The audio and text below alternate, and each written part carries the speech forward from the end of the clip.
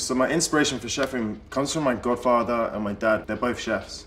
Sitting on the counter in my dad's kitchen and just watching everything my dad was doing. And then as I got older, I worked for my godfather as a Saturday boy, picking spinach, picking mussels. From an early age, always wanted to be a chef. My favorite thing to cook in general actually is homemade pasta and then making a sauce to go with it. When it comes to fresh pasta, I think simple is the best thing to do. Bit of chopped garlic, chili, bit of parmesan, salt and pepper, olive oil, and you're done. I was actually working in a gastropub in Camden, and unbeknown to me, the guys at the restaurant filled out an application form for the Gordon Ramsay group. I got the job. I started working at the Connaught. I had some of the best and the worst times of my life there. It was such a character building restaurant. It was so fast paced that you're learning so much. It was absolutely incredible.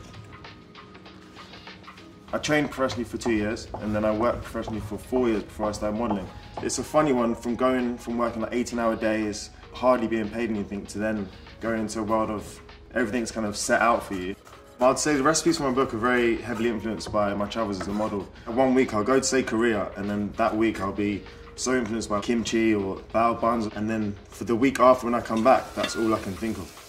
I find with a lot of the whole modelling thing, everyone's a bit overly healthy. I'm eating mac and cheese, I'm eating a burger, you know, it's not all like salad. I'm not trying to be this trim, 4% body fat kind of model. So I think my recipes really show that.